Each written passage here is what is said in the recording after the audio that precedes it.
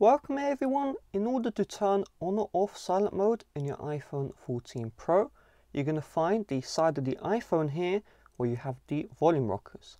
And right above the volume rockers, we have the silent mode switch. So if the switch is on the left hand side of the device, that means silent mode is on. If the switch is at the top of the device, you can see silent mode is off and we have the ringer. And then if I move it back down, you can see silent mode is on.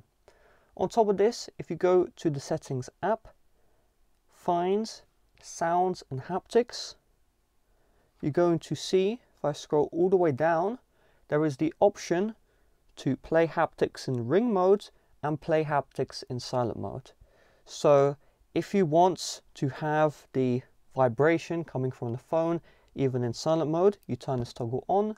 If you want silent mode to be completely silent, you can turn this toggle off right here.